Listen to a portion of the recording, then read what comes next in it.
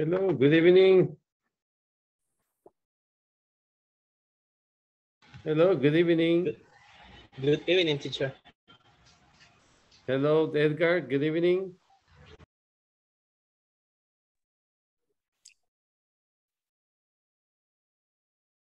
Edgar, can you hear me? No? Okay. Jorge, can you hear me? Good evening. Loud and clear. Okay, Teacher. very good. Edgar, can you hear me? Yes. All right. Okay. Teacher, I have a problem with my computer and I'm not connecting and some. Yeah, I think there is a problem with Zoom. Yes, I had problems too connecting. It was kicking me out, not letting me log in. So it's not only you. Okay. You need Bueno, en mi celular me dice que la conexión es inestable. Yes. Es que está cayendo una tormenta. It's raining a lot. Yeah. So yes. Don't worry. I think it's gonna be like that. Hi, Gomez. How are you? Hi, teacher. I am fine. How are you, teacher? I'm doing fine. It is raining hard, huh? Yes, it's raining a little. A little. Over here, it's raining hard. Pero no, a lot. A lot, se, yes. se siente que viene fuerte. Oh, okay. Okay, so wait for it. It will be there. Yeah. Ya va a estar ahí. Ya va a llegar. Yeah, ya va a llegar, yes. Aquí, donde estoy yo, ya está lloviendo bastante, está lloviendo fuerte. Y es eléctrica supuestamente porque vi que en el radar de que estaba intensidad eléctrica bastante elevada. Oh, sí. Entonces no se nos va a ir la luz porque si es eléctrica viene con electricidad. Ajá, pues lo que puede pasar, puede reventar fusibles por ahí. Okay. Hi, Dennis, how are you? Hey teacher, good evening. I'm fine. You? I'm doing fine. Thank you for asking. I'm talking to Gomez and telling him that it's raining a lot over here. It's pouring. It's not raining, it's pouring. Pouring es cuando llueve bastante, sí, con taradas. ¿Sí? Here is raining, but raining dust. Está lloviendo, pero polvo. Ya va a llegar ahí, ya va a llegar. It's gonna get there. Yeah, don't worry. Va a llegar ahí. All right. And Cesar Manfredi, how are you today, sir? Fine, thank you. And you, teacher? I'm doing fine. It's not raining where you are? Yes, it's a stormy day. Okay. Stormy days, yes. Yes, but it's cold. It has been very hot today. Yes, all day is very, it was very hot. Oh, all right, very good, excellent. And tell me, Cesar, how is your family doing? Family is, they are fine. Fine, okay. Mm-hmm. Okay, very good. And who is the boss in your family? Me, I am the boss. Okay, you're the boss. You're at the top, right? Yes. And who is below you? ¿Y quién está abajo de ti?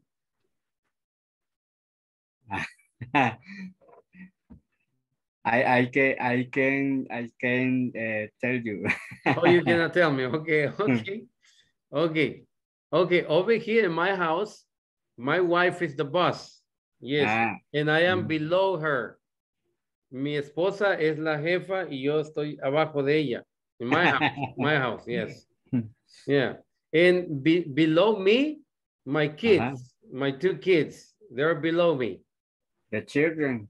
Yes, my kids, yes. My two kids, they're below me, so I am in the middle. But the boss over here at the top is my wife. Yes. Oh, And then it's me, and then are the kids. okay. Yes, that's my organizational chart. It's Okay. You are fine. You are fine. Yes, yes, I'm happy. Yes, yes, I'm happy. Yes, You are happy. I am happy. Yes, but that's my organizational chart. Maybe somebody else has a different organizational chart. And what is your organizational chart? Are you in the top? Then is your wife, and then the kids? No. Yes, yes. Yes, or maybe you and your wife are in the top, and then you have somebody else below, something like that. No. In the same. Okay, same level. Mm-hmm. Okay, the same level. Okay, very good. And who else is married aquí? ¿Quién más está casado? ¿No? O en su casa, Jorge, in your house, who is at the top? ¿Quién está arriba de todos ustedes? I am a free man. Yes, pero en tu casa, ¿quién está en el top? Your mother and your father? Only me. Okay, you're the only one. You don't have that. Okay, there's nobody below you, no hay nadie abajo de ti. Only my daughter, but I live alone because I divorced. Okay. I live alone. Okay, so you're the boss. You're at the top of the organizational Only chart. one. Okay, very good. And Edgar Pineda, what about you? Tell me. Yes, ¿cuál es tu historia de quién está arriba ¿tú vives con familia, vives con tu papá o tu mamá? I live alone. Okay, you live alone. Oh my goodness. Yeah. ¿Cómo vamos a hacer ahora? Oh, Jesus Christ, I'm in trouble. ¿Quién vive con familia? Eric Linares, ¿vives con familia? Do you live with somebody? Yes, I live with my wife. Okay, in your case, are you at the top or is your wife at the top? My wife. Your wife, okay. Is at the top, yeah. Okay, your wife is at the top and then you, right? Yes. Okay, so that is your organizational chart. And there your kids are at the bottom.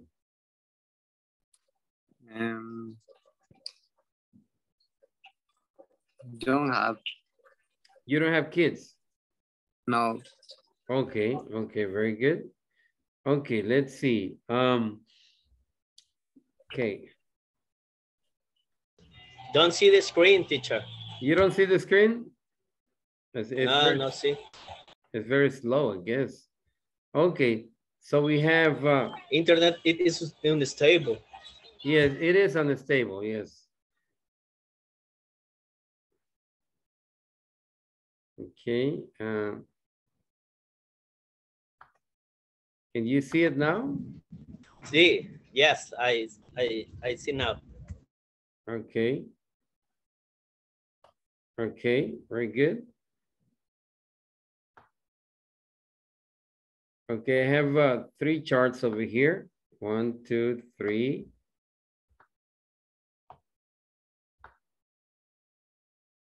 Okay, so over here,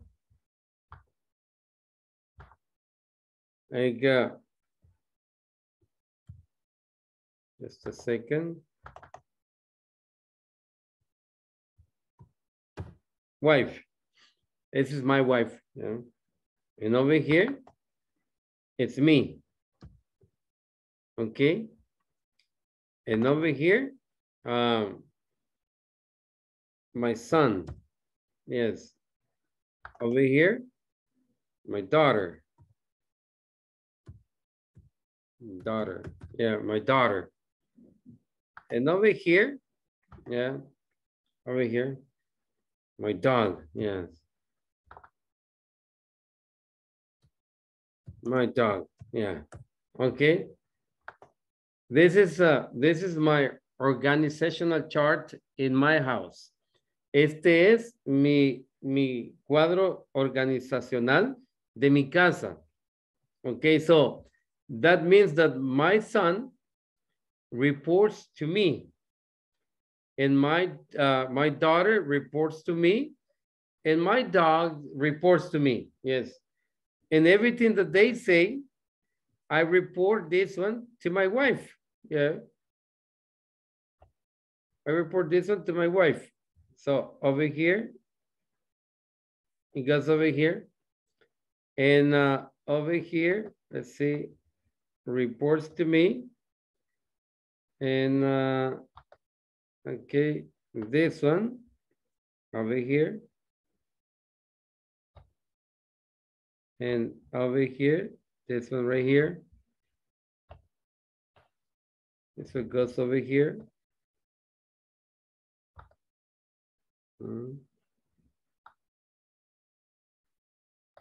Okay, so this is my organizational chart in my house. Yes, so that means that if I need something, I can't go to my son and tell, hey, son, we need to buy the groceries.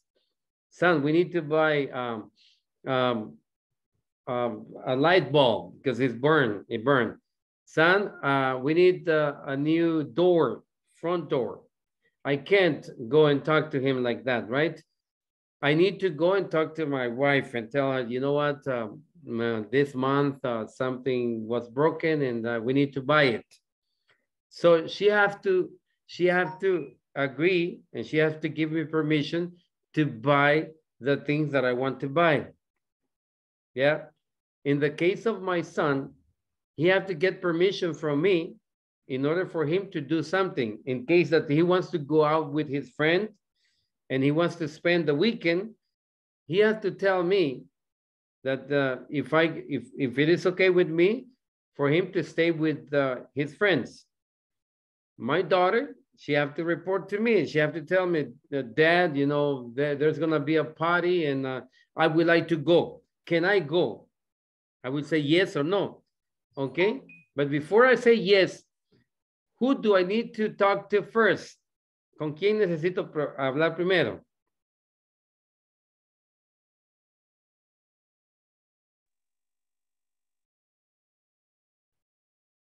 ¿Sí, Edgar? Your wife. My your wife, teacher. My because wife. Because she takes the decision. She or approve it, the decision. She makes the decision, right? I can talk to my son and say, the son, yes, that's cool that you want to enjoy time with your friends, you know, but I'll let you know later. Yes, I'll let you know later. Te voy a decir más tarde, okay? I need to go and make the, you know, the talk with my wife and tell her that our son, he wants to go out and have fun with their friends, with his friends. And she have to agree. She have to give me the okay. So when she gives me the okay, I go and talk to my son and say, son, you have a green light. You can go and have fun this weekend with your friends. And everything goes fine. Everything works fine in my home because I follow the hierarchy. Yes, I follow the ladder. Yes, la escalera. Yes, I follow the ladder. If I don't do that, then I will be in trouble. Do you agree with me? ¿Sí? ¿Estamos ahí, Edgar? Yes, teacher. Okay. Okay, Edgar, entonces, dime qué es un organizational chart.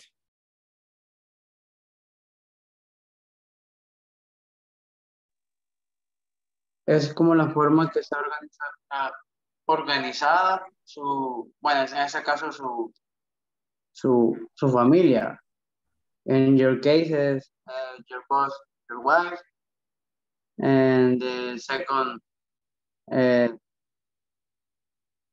you, and the other other areas, and your son, daughter, and your dog.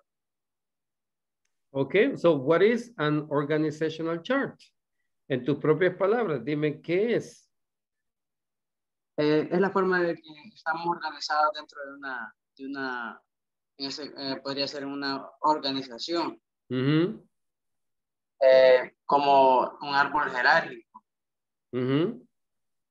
Entonces, what the organizational chart shows? I don't know, teacher, sorry. Oh, no, that's okay, that's okay. Por eso estamos aquí, estamos aprendiendo, ¿sí? Estamos aprendiendo. Lo que hago yo es darles un ejemplo de lo que quiero hablar, y es para que ustedes estén viendo, oh, ok, está poniendo esto aquí, está poniendo esto acá, está poniendo esto acá, ok, ¿y ahora qué viene? Ahora, cuando usted ve de ejemplo, usted empieza a trabajar su mente, oh, ok. Y cuando vengo y le hago la pregunta, por ejemplo, este es una organizational chart. Entonces, mi pregunta es, what is it? ¿Qué es? Yes. Porque yo ya dije que es my wife, es me, es my son, my daughter, my dog. Ya lo dije yo eso. Ya expliqué yo eso, ya expliqué cómo trabaja, ya expliqué qué es lo que hago cuando se va a hacer una decisión, cómo se ejecuta una decisión, quién hace la decisión, ¿ya? ¿A quién acudo yo para agarrar un OK o tener un green light? Green light es que puedo hacerlo para hacer una acción. ¿Ya? Ya expliqué yo todo eso. Ahora, basado en lo que yo expliqué, Edgar, es que le hago la pregunta yo. Entonces, ya que usted vio esto, ya que lo hice, ya todo, what is an organizational chart? ¿Qué es entonces un organizational chart? ¿Y qué es lo que enseña? What it shows?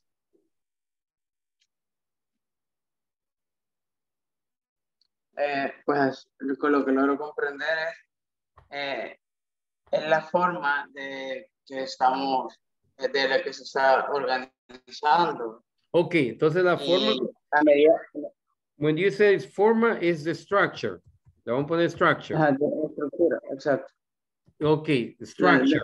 Yeah, structure. So, an organizational chart shows the internal, y como esto es interno, ¿verdad? Porque les dije yo, esta es mi familia. Usted en su familia ya es diferente, cómo lo tienen estructurado, ¿sí? Entonces, diríamos que es the internal structure. Yes, the internal structure. Eso sería, ¿verdad? The internal structure. Quiere decir que an organizational chart va a ser diferente por cada compañía, ¿verdad? Porque como es interno, el organizational chart de su compañía, Edgar, es diferente al organizational chart de Jorge. Como César, el organizational chart de mi familia es diferente al de César. En el mío, yo tengo que my wife is the top, yeah, the top boss. Ese es, en el de él dice, no, teacher, yo soy el top boss, yes. Entonces, a él van todos y él le dice, él tiene que dar el OK para alguna decisión. En mi caso, es my wife, es ella la que tiene que hacer la decisión antes que yo, ¿verdad? En mi caso. Entonces, la compañía de Edgar, de César, is different from mine. Entonces, we have a different organizational chart. Y las dos trabajan bien, ¿sí? Dependiendo de qué. Entonces la pregunta es, what is an organizational chart? Is the internal structure, sería, es lo que me está diciendo usted. Estoy agarrando su palabra que me está dando. Is the internal structure, me dijo que of an organization, me dijo, ¿verdad? Ok, organization, yes, organization, con Z, organization. O me dijo también que era, ¿o qué me dijo? Or a company, parece que me dijo, ¿sí? Sí. Algo así, ¿verdad? No sé si así me dijo, si me lo dijo así. Más o menos. Ok, entonces me dijo, es the internal structure, yes, of an organization or a company. Yes, eso es. Ahora la otra pregunta que le hice fue, what it shows, ¿qué es lo que enseña este organizational chart? Sí, porque aquí lo estamos viendo, ¿verdad? What it shows.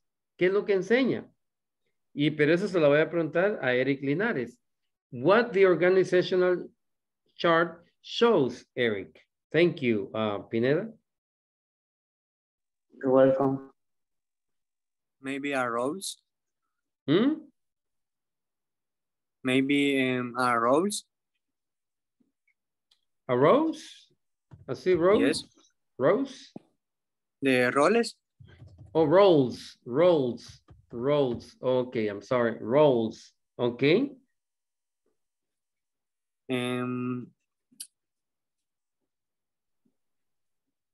Como un tipo de, ¿cómo decirle la palabra? Sería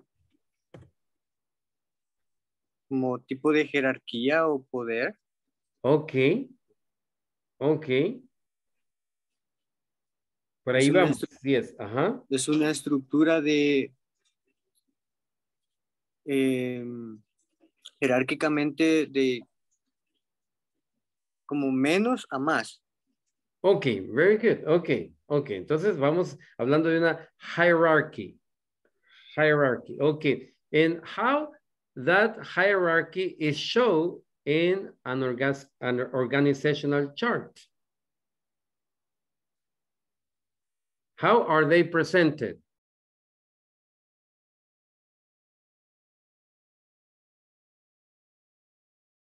Aquí, vea el organizational chart que yo hice. ¿Cómo los he presentado yo?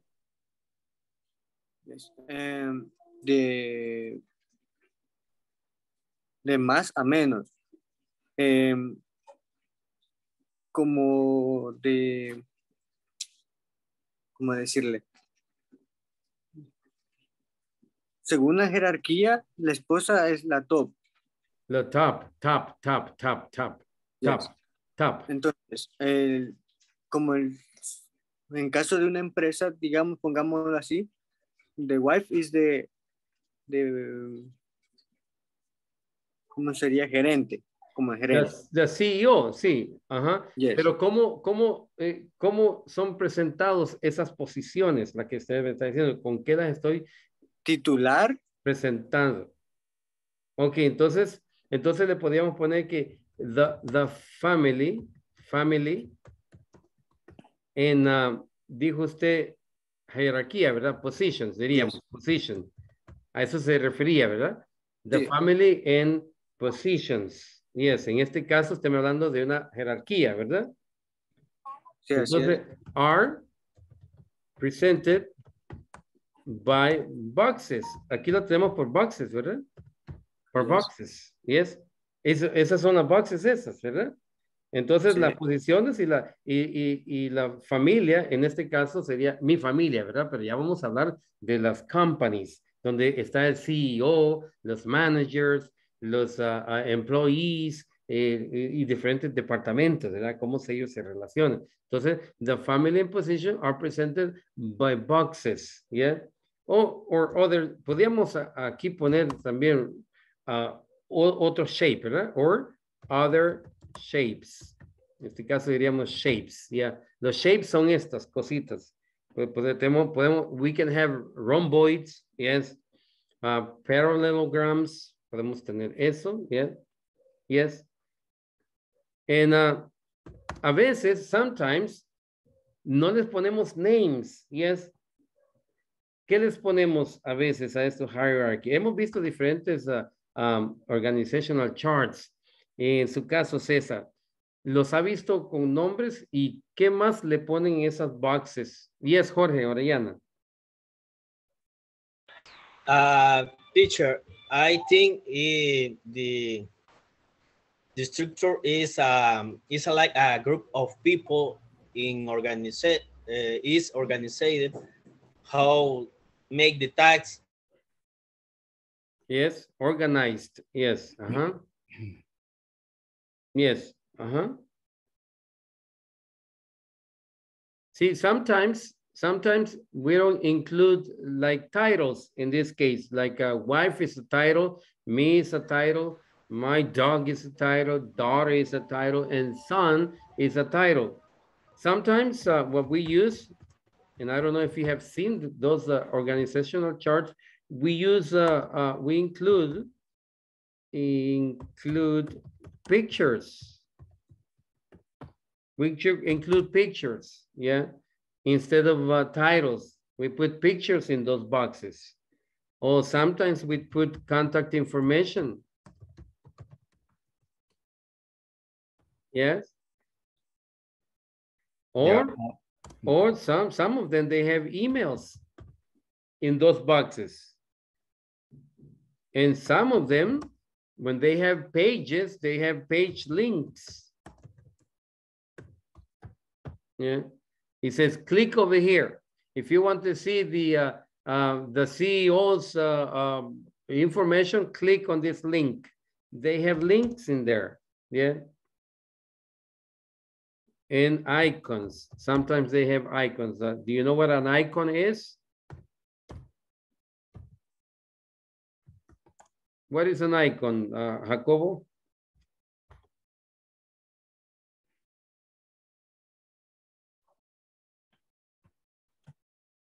Hello, teacher. Icons. Icons. Icons, como figura. Ok, pon atención, Gómez, Jacobo. Estamos en la clase. Estoy copiando. Ok, icons. Icon, diga icons. Icons. Icons. Icons. Have you heard the word icons before? Los de las PC. Entonces, ¿qué son icons? Como figura. Yes, small pictures, ¿verdad? Esos son icons, small pictures. Entonces, sometimes we put small pictures in there. So instead of saying wife, I will put a small picture in there. Yeah. Hi, Dennis Ramos. We're talking about organizational charts. Dennis. ¿Por qué dice Dennis Ramos ahí?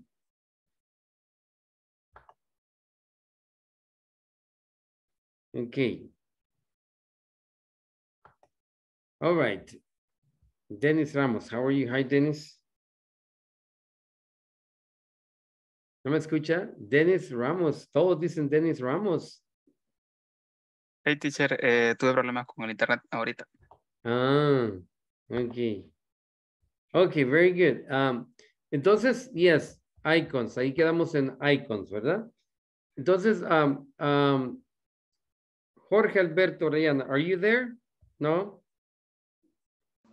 Yes, I am, teacher. Okay, so, ahora la pregunta, the question that I'm going to give you, I'm going to give you a question, and is what an organizational chart outline? See, outline. What organizational chart outlines?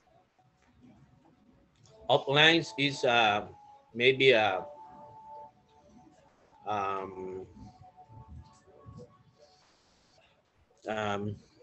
¿cómo se diría? Como que alguien que me supervisa por fuera y se me olvidó dar la palabra. No, outlines, no. What an organizational charts outlines. Fuera de línea. No, la palabra outlines no quiere decir eso. What organizational charts outlines. Esa es la pregunta. What an organizational charts outlines. Yeah. No, I understand charts or charts. Charts, yes. What an organizational chart outlines. Charts. Yeah, charts son los que estamos, esto, lo que yo dibujé, ese es un chart. In the graphic. Chart es ese que yo dibujé, ese es el chart.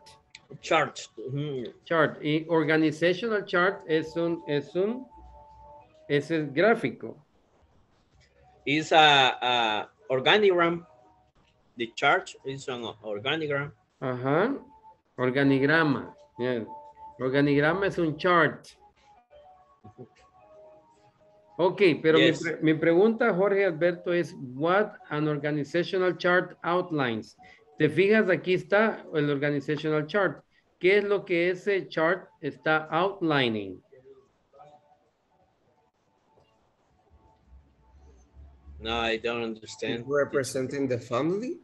La jerarquía. Yes, yes, there we go. The hierarchy, yes. The hierarchy. Hierarchy, yes. Hierarchy. Within my family. Yeah. Eso es lo que está outlining. It's outlining the hierarchy within my family. Este es un R, within. Este es within my family. Eso es. And what else? What this chart indicates. In my case, only me. No, el mío, moi, yes. What this chart indicates, yes. In your case, teacher is your wife, and second one is you. No. Tienen que verlo desde el punto de vista de hierarchy, no del punto de vista de las personas que están ahí. ¿Qué es lo que indica ese chart? Position. Yes, indicates the relationship.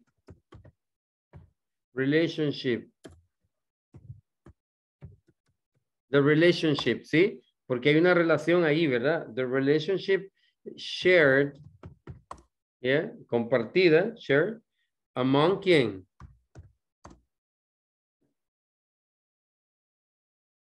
Among quién? ¿Entre quiénes? La family. Yes, each family member. Yes, member. Y tenemos que respetar eso, ¿verdad? Esa jerarquía. We have to respect that hierarchy. Si no respetamos, something is going to go wrong. Vamos a tener conflicts. Yes. ¿Sí? Entonces, what an organizational chart outlines the hierarchy within my family. En este caso, ¿verdad? In this case, the hierarchy within my family. O sea, hay una jerarquía ahí. ¿Quién es el manda más? En este caso, dice my wife. Yes. ¿Quién es el de menos hierarchy? It's me. Yes. ¿Quién es el de menos hierarchy? My kids, my dog. Yes. Who does my kid reports to? Me. Who do I report to? My wife. Yes. ¿Quiénes están al mismo nivel? Who are at the same level in this chart? Your kid. Your son, your daughter, and your dog. There we go. Yes, they can fight each other. They can say whatever they want within them. Yes, among them, they can say, hey, you're not doing the good job. You're not doing this. But who is the one who decides? It's me. Yes, I decide whether they're doing their job or they're not doing what they're supposed to. I am the one who decides. They can fight each other. They can say, no, you're not doing your job. No, I do this. I work more than you. Whatever they want to say. So are the employees. The employees can chat. They can say, you know, I'm the best employee. I'm the best this. I'm the best. Oh, I'm not a good employee. They can say that, but they can be wrong. Yeah, they could be the best employee and they never, know that they are doing a wonderful job. Okay, so this is an organizational chart. Is a very important tool that every company must handle it in the right way. Yes, because if you just you don't go by the rules in an organizational chart, you are going to be in trouble, or anybody will be in trouble. Ok, so, entendimos que es un organigrama, ¿ya? Entendimos para qué lo usamos, qué es lo que representa ese organigrama, y cómo lo represento, con boxes, ¿verdad? Y con pictures a veces, con emails, con lo que sea, lo representamos, ¿ya? Y outlines, ¿qué es lo que outline? Outlines the hierarchy within my family, en este caso, within the company, or within the departments, and indicates the relationship share among, en este caso, each members of my family, o en el caso de la compañía, each employee, individual employee. Okay, so this is an organizational chart. ¿Alguna pregunta? Teacher, yo Yes. tengo una pregunta. Sí. Por ejemplo, donde dice, digamos, que describe un organization chart, entonces se puede usar la palabra describe o outlines. Outlines. Describes, no describe, sino que outline. Outline es que quiere decir que lo dibuja, ¿verdad? Lo está dibujando, dibuja dónde van por flechitas, ¿ya? Ese es el outline. Es un entorno. No. Outline no es un entorno. En este caso del chart, outline es que indica. ¿Qué es lo que indica, verdad? Indica las posiciones. ¿Ya? Outline. La relación entre esto y eso. Eso es lo que es un outline. Sería como indicar de manera gráfica. Sí. Yeah. Eso es outline. Por ejemplo, más bien relacionar de manera gráfica. Sí, por ejemplo, si a usted le dicen, do you have any outline of this machine? Do you have any outline of the machine? Ok, le están diciendo si tiene algún gráfico que represente la relación entre uno y otro, ¿sí? Entre una parte de la máquina y otra máquina, ese es el outline. Yeah. Sí, entonces por eso es que an organizational chart outlines the hierarchy within the family. Yeah. Le dice qué es lo que va primero. En el caso de un outline, de un blueprint, outline sería donde entra la corriente, donde se amplifica la corriente, cuántos voltios llevan aquí, cuántos voltios van allá, y cuál es el output. En caso de un amplifier, ese sería el outline. Yeah. Ok. Eso es lo que es un ¿puedo borrar esto? Sí.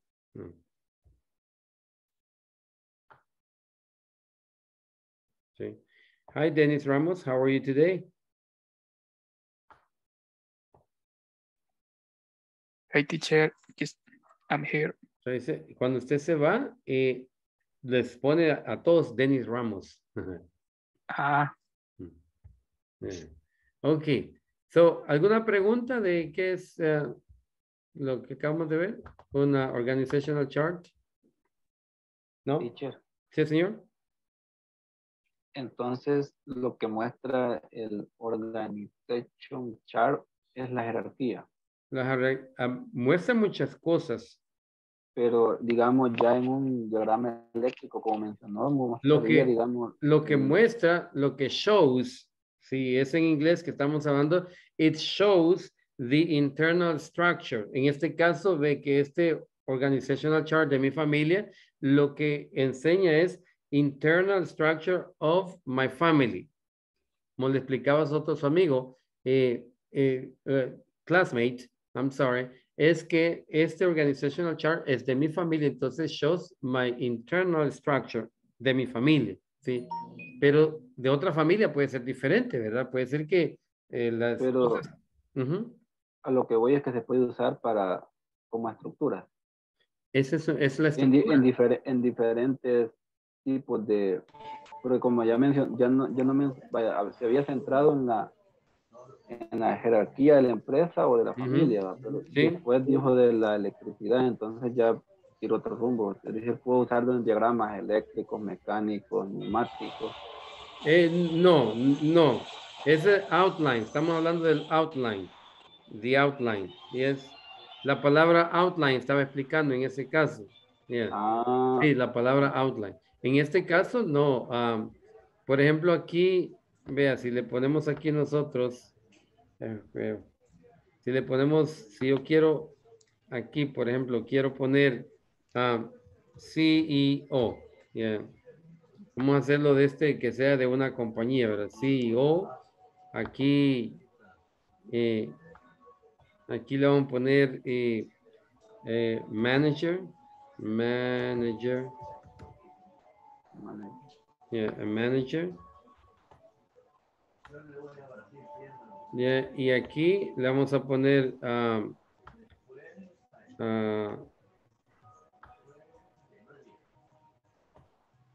assistant.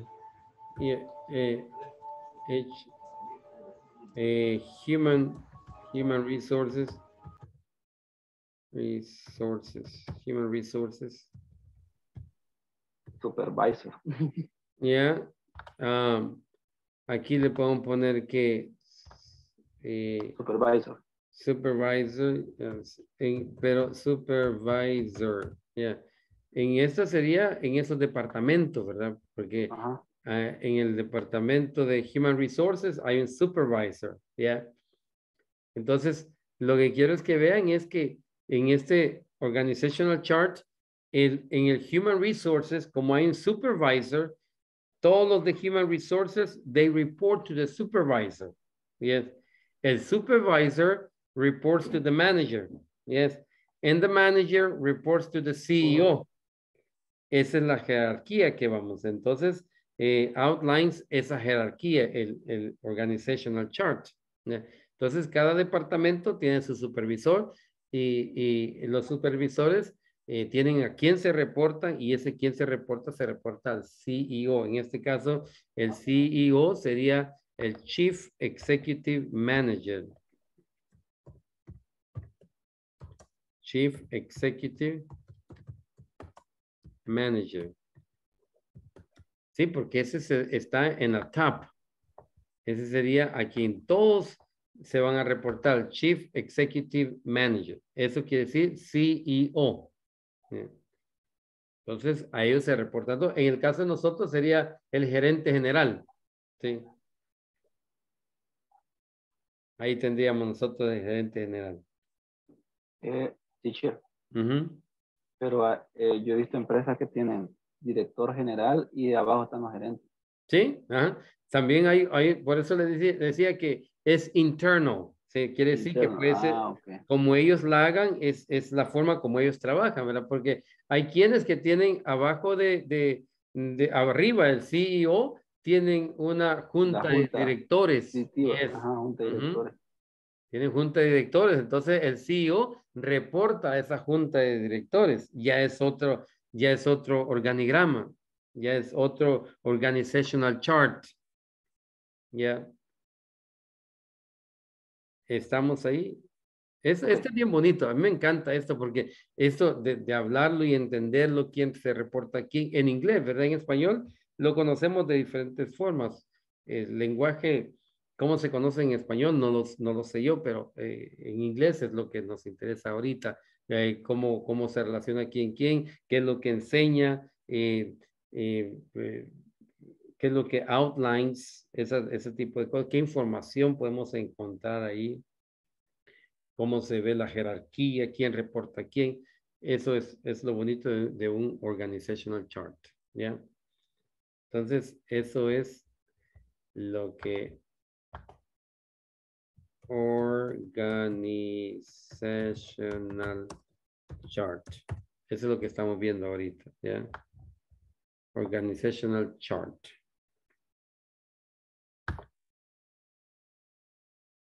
Ok, ¿alguna pregunta? ¿Algo que no haya quedado claro de cómo hacer un organizational chart?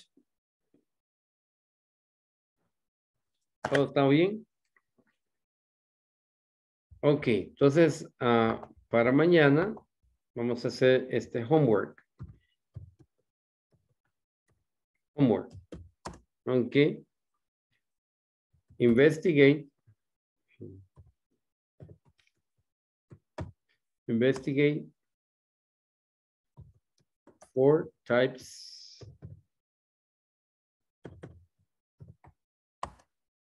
of organizational charts. 4 types of organizational charts. Yeah. En este vamos a tener el functional,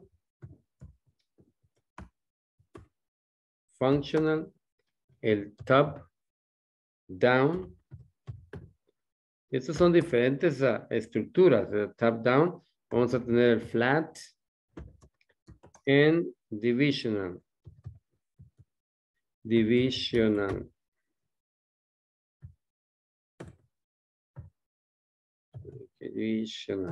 Divisional. Okay, so tenemos functional, top down, flat, and divisional. Divisional.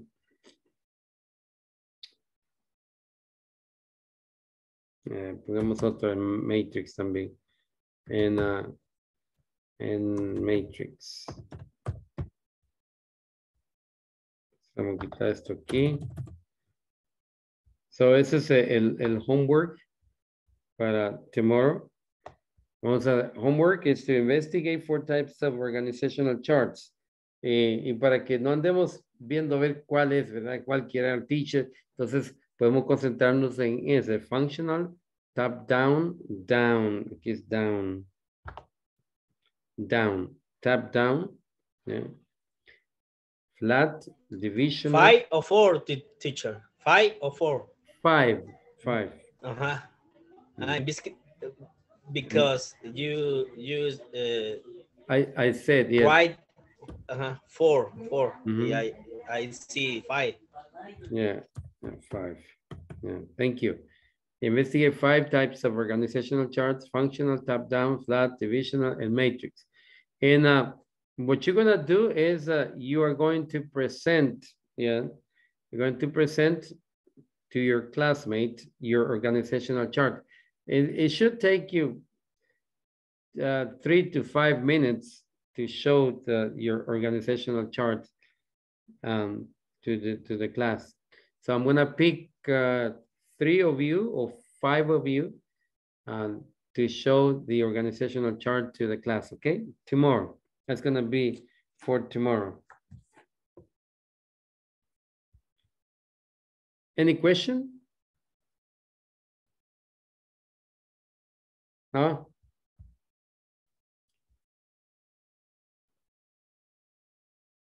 Okay. Okay, just a second. See. Okay, let me call roll. 1 second.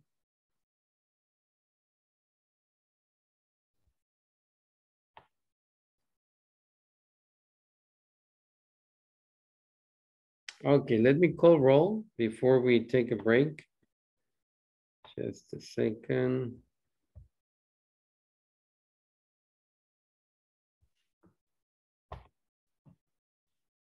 One second, please.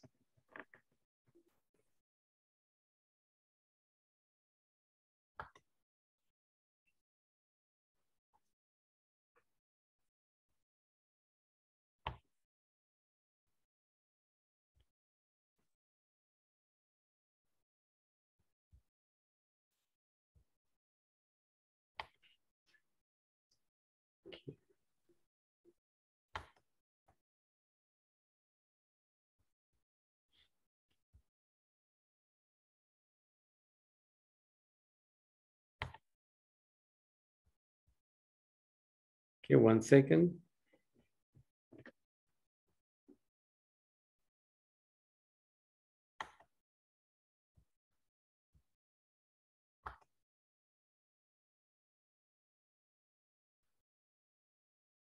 The internet is very slow. Just give me a second so I can get this one out of the way.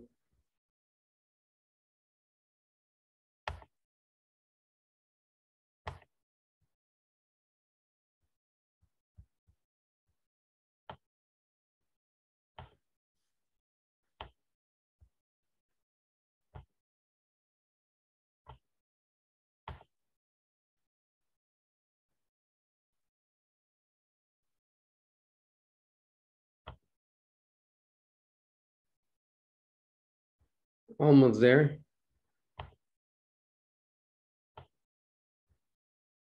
Okay. Cesar Manfredi. I'm here, teacher. Thank you. And Dennis Vladimir Vázquez. Present. Thank you. Carlos Antonio Rosales Flores.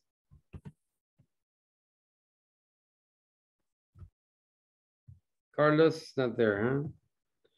Okay, I have Edgar Edemir. Present. Thank you. Edwin Alexis Rodriguez. Edwin, no? Okay, I have Emerson Eli Moreira. Present, teacher. Thank you, sir. Eric Armando Flores Linares. Present. Thank you. Esmeralda Noemí López. Present. Thank you.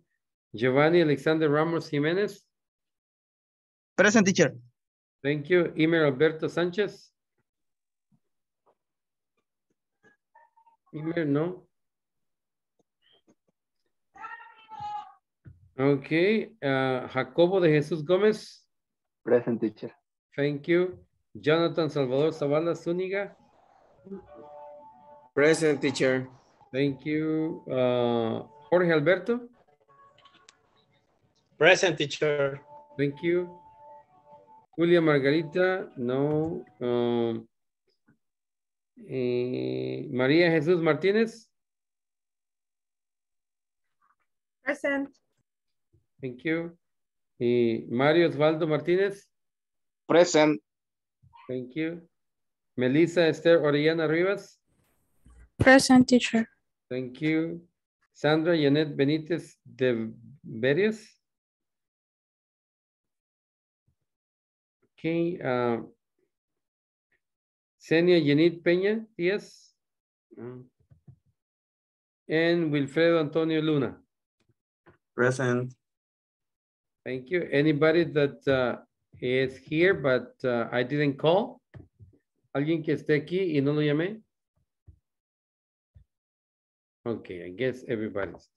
Okay, let's go ahead and take our break. Let's take a 10 minutes break.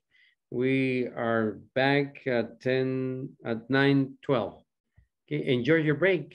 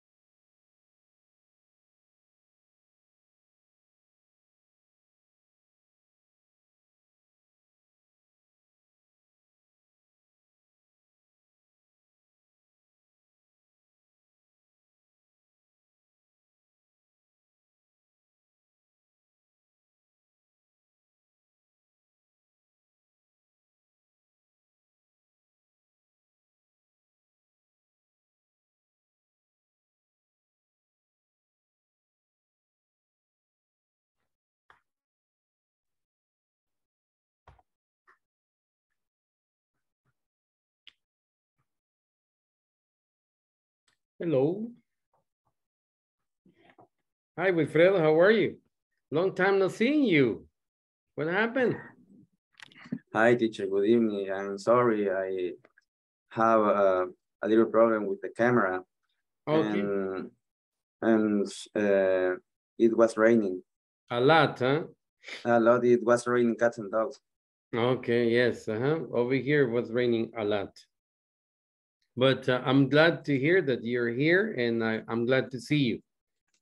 It's nice to see you too, teacher. And I was listening the class, the organizational chart, and it was very interesting.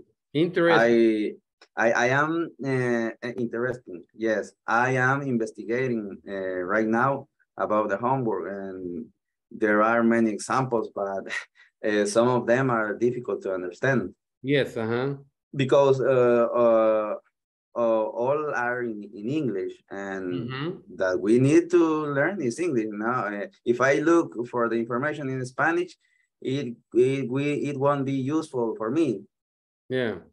I need to find it in English. Yes, and that's the reason I give you the name of the organizational chart. See, every single name, what you're gonna get is the organizational chart is gonna be in English, not in Spanish. Y de todos modos en español no lo sé yo. O sea, me preguntan en español, yo no sé. Yeah. What we need is in English, teacher. Yes, okay. And I'm sorry if it is too hard. Lo siento, es muy difícil. But we will try to make the better one that we can do. Yes, yeah, very good, yeah. Okay, thank you, Wilfredo. Hello, hello. How are you? Teacher, we have a hacker. All the names is Dennis Ramos. All the names is Dennis Ramos. Eso le iba a decir a Dennis, que todos tienen Dennis Ramos. Creo que fue por el link que les envié. No, es que bueno, no sé, ¿verdad? Pero como en WhatsApp compartí el link de cómo me registré a la reunión. Entonces quizás se unieron por ese link. Sí, por ayudar. Tiene que cambiarse el nombre. Sí, creo que por ayudarles, creo que les mandé mi link.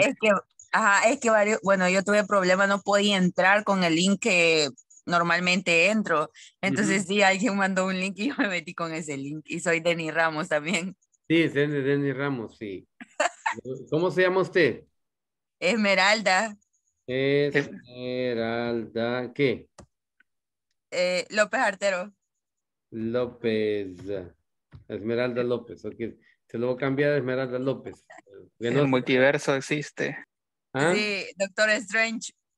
Doctor Strange, yes.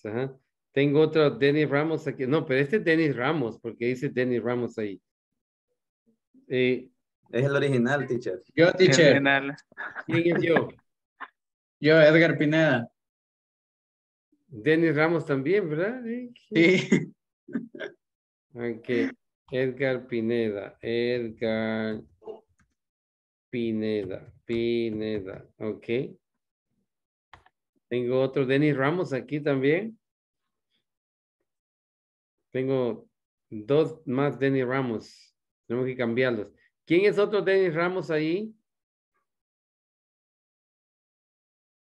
Sí, tenemos otros dos, pero no responden. Los otros son clones. Son mis otras personalidades. Sí, ok, aquí está ya. Ay, Dennis Ramos también. Estabas dormido, ¿Cuál es tu nombre? Jonathan Zavala. ¿Cómo? Jonathan. Jonathan Zavala. Con Z, Zavala. Yes. Zavala. ¿Con V? Zavala. Yes. Ok, Jonathan Zavala. Ok. Me falta un Dennis Ramos. Dennis Ramos.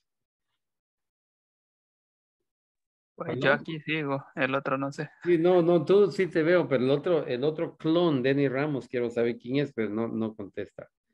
Vamos a ver. Hello. ¿Y cómo es que pasó eso, teacher? No sé, si Dennis dice que mandó el link, pero no sé yo por qué. Es que lo que pasó fue de que cuando yo entré al link que tenía, me pedía registrarme. Entonces ahí me mandó el link a mi correo. Entonces, mucha vuelta, dije yo, ¿verdad? Entonces le voy a borrar el paso. Entonces copié el link de mi correo y se los envié para que entraran de una sola vez. Pero no tomé en cuenta de que iba a tomar mi información. Bueno, mi nombre realmente. Es hacker, Dennis. Y ahora qué galán fuera. Tomó la información a todos. Sí, ahora. No, nada de eso. Ahora estamos que es hacker, Dennis. No sabemos quién es el otro Dennis Ramos, que no sabe. Ahorita Mejor, voy a revisar mi cuenta de banco, lo voy a hacer. Doble asistencia. Ok, entonces eso era el organizational chart. Espero que haya quedado bien claro qué es un organizational chart, para qué lo usamos y qué es lo que outlines el organizational chart. ¿Ya? Para que cuando estemos nosotros explicando podamos irnos por medio de eso que hemos aprendido hoy. All right? Vamos a ver el libro. Ayer vimos unas palabras acerca de el values, ¿sí? Y dejamos un homework, ¿verdad? De los values. Teníamos efficiency, innovation, respect, punctuality, service to other, integrity, loyalty, and responsibility. Okay, I'm going to ask one by one, and I'm going to ask you, I'm going to ask Dennis. Dennis, what is responsibility for you? Based on your homework, what is responsibility? Bueno, yo estoy a cargo de que no hayan errores en el sistema, crear nuevas soluciones y automatizar tareas. Okay, that is responsible. But what is responsibility? ¿No sería eso? No, that is responsible. No? I am responsible of this, that, those, pero ¿qué es responsibility? Que la información sea íntegra. No, tampoco. What if you make a mistake? Bueno, creo que así sería, ¿verdad? Que no hubieran errores y... No, if you make a mistake.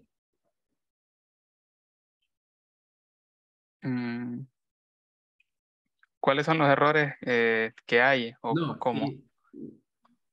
What could happen o qué pasaría si haces un mistake too? ¿Qué harías? El problema está de teacher de que I have to sería environment. Entonces tenemos developer environment and production. Entonces los errores que yo cometo, se podría decir, es en my environment. Entonces is controller. But production fears la primera barrera is support. O sea. Ok, vamos a ver. Te voy a poner un escenario, okay? You are a baker. Baker is the one who bakes, yeah, who make bakes, you know, bakes, pasteles, yeah.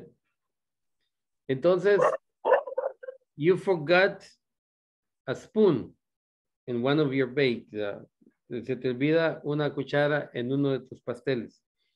Y Jonathan va a celebrar su 25 aniversario de casado, 25th birthday, yes, of marriage. Lo va a celebrar. Y él te ordenó ese pastel y tú se lo mandaste. Y tú sabías que se te había olvidado la cuchara adentro del pastel. Y se lo enviaste así. Are you a responsible person? Yes, sure. ¿Eres responsable enviándole un pastel con una cuchara adentro? Bueno, soy responsable porque cometí el error, ¿verdad? No. Are you a responsible person? No responsible for the mistake. No. Are you a responsible person? Ok. Sí, ya entendí el punto. Okay. Yes.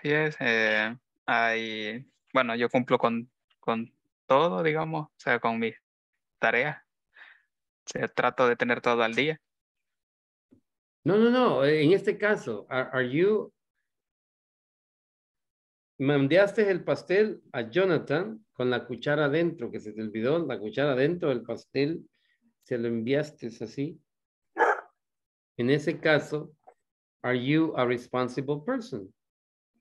Sí, yo sería el responsable. No, si tú eres responsable del problema, no, eso ya sabemos, tú eres responsable del problema, pero enviándole ese cake a Jonathan, sabiendo que el cake lleva una cuchara adentro, by mistake, se lo envías a Jonathan. Ahora, puedes llamarte tú, que tú eres una persona responsable. Bueno, es que mistake podemos cometer todos, ¿verdad? Entonces, pero podría seguir siendo responsable, digamos, si me contacto con él, me disculpo, le mando otro. Eso, yes. A responsible person is the one who accepts their mistake and take the consequences. See? Yeah. No matter what's going to happen. But if I am responsible of my mistakes, then I say, okay, I accept any consequences. I'm open. That's okay. Yeah, but I made a mistake. You know what, Jonathan, I'm sorry. I do apologize for any inconvenience, but something happened. I forgot a spoon inside your cake, and please forgive me, and I'm going to send you another one. You don't have to pay for it. If you don't want to, I take the responsibility, okay? You don't have to pay for it. Just send back the cake, and I will send you another cake, and I pay for the shipment. Eso es responsible. Eso es responsibility. Okay, entonces sería, sorry, classmate, for send the link with my information. Algo así. There you go. Yes, lo podemos aplicar para eso. Yes, I'm sorry, classmate. I take the responsibility. Yeah. Teacher, pero como en el cake que dijo que iba a mandar otro, entonces mañana que nos mande la tarea para como ofrenda de su disculpa. Pero eso no les va a ayudar a ustedes, porque ustedes no van a aprender. Yeah. Ok, entonces, sí, es de un punto de vista la responsibility, sí, soy responsable. Si yo soy una persona responsable, no de que cometí errores. All of us, like you say, Danny, all of us, we make mistakes. Pero some of us, we are not responsible. We don't say anything, you know? What we said is, don't say nothing. Just forget it. Just cover it up. Just cover it up. Yeah. Cúbrelo. No digas nada. ¿Sí? Eso no es being responsible.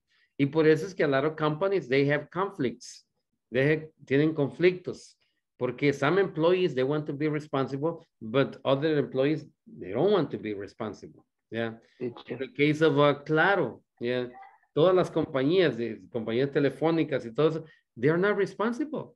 Ellos make mistakes, but ellos nunca se disculpan contigo, nunca te mandan diciendo, mire, no se preocupe, le vamos a deducir. No tuvo internet, hey, that's okay. Yeah, we take the blame. I'm sorry. We're going to give you credit for it. Okay, on such and such day, we have a power outage.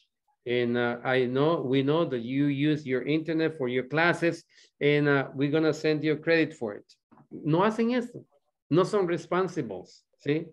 La pizzería antes eran responsible people, ¿ya? Este es algo bien importante para los que tienen compañías, para los que tienen business.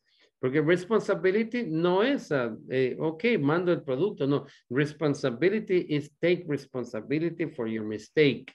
Accept your mistake, yes, and their consequences. Cuando dice consequences, I take the blame. I take the blame es tomo la culpa. Take the blame. Yeah. Entonces, eso es being responsible. Okay. What? Yes, Gómez, Jacobo. Teacher, pero ahí le faltó el control de calidad. Yeah, there we go, control de calidad. Eso es otra cosa, Jacobo, que nos tiramos la pelota, ¿verdad? No, it's not my problem, it's his problem. Yes, yeah, it's his problem. Que, bueno, en empresas grandes hay control de calidad para evitar esos errores. Sí. En caso de que, imagínate que porque yo solo sepa un sensor. Por mandarle un tornillo le mandaste una tuerca al cliente. Bueno, tal vez va, pero para hacer control de calidad, va, porque en el pastel va, si se hace un sensor para que determine si lleva metales o lleva objetos diferentes. Sí, es cierto, sí, todo eso existe. En caso de que no digas, se fue la luz y pasó el detector, en caso de, ya nosotros, se fue el pastel con la cuchara. Porque sí, está un poco complicado eso, porque imagínese una herramienta en algo, una falla es más grande. ¿No has oído tú que los doctores dicen que les dejan tenazas adentro a los pacientes? Bisturí de... Y nobody takes the blame, nadie toma la responsabilidad. La responsabilidad no hay. La toma. There's no responsibility. Teacher. Yes, sir. In the jails, make a cake with a element, a tool. Put a tool. Yeah. En las películas sale eso. Okay, very good. Now, Esmeralda, I know you did your homework. Okay, I know you did it. Dígame efficiency.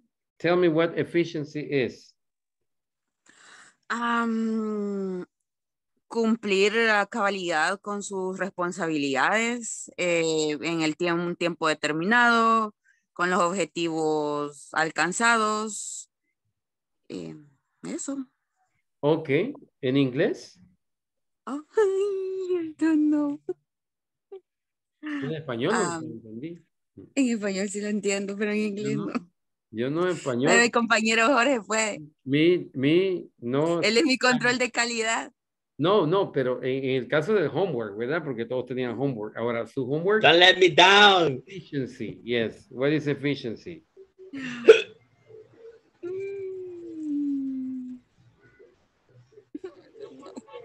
No hice la tarea otra vez. Very good. Eso es responsabilidad. Sí. Cuando dice. No cumplí mi responsabilidad. No. Responsabilidad, ¿se acuerda? Es to accept my mistake and the consequences. Yes. Usted dice, teacher, I'm sorry. I didn't do my homework. Yes. So I take the blame. Sorry, yes. Okay, very good. Excelente. Let's see. Edgar Pineda. Efficiency.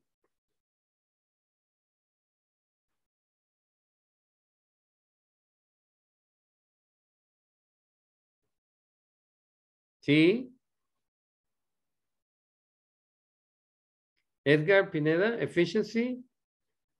Can you explain to me what efficiency is?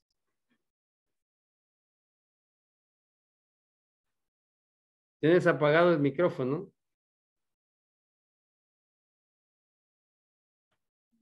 Ahora sí. Okay, yes. Efficiency, ability to adequately perform or fulfill a function. Ok, pero me estás leyendo una definición. Yo quiero tus propias palabras, your own words. What is efficiency? To perform to the work on time. Okay, so is efficiency something important in your job? En tu trabajo es eficiencia algo importante, and why? Yes, this is very important because I need dispatch airplane on time. Okay. So dispatching airplanes on time is something that is important for other people, right? Especially the passengers. If the airplane is not there, then, a lot of people is going to be angry with I generate a lot of cows. Cows. Yes. Yes. So a lot of people is going to be angry with the airlines, and the airlines, your boss is going to be angry at you. And yes. you get fired for that. Yes. So efficiency is something very important. So efficiency is when we finish our job on time. See? Yes. We finish our job on time. That would be efficiency. Something that is done on time. Because we can be effective, but not efficient. Effectiveness and efficiency is something totally different. You can finish your job 2 days later, but that is being effective. But efficiency is something different. Okay, very good. Jorge, integrity. What is integrity?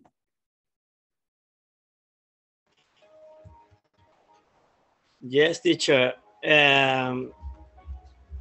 Is a quality of the person. We have morality, honesty, honesty.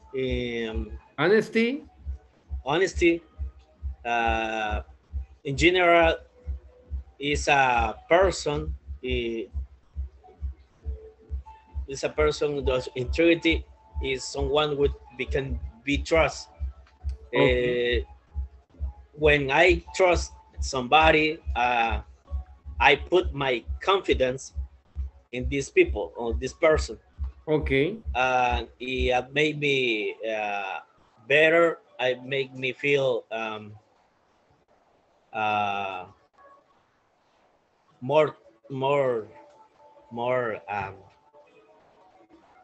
more the things he's do for me is okay. Is go well. Okay. Very good. So that would be integrity. Yes. Okay. Let's see loyalty. What would be loyalty? Let's see. We have Wilfredo. What loyalty will be? Okay, let me see, teacher, because I make a sentence about this.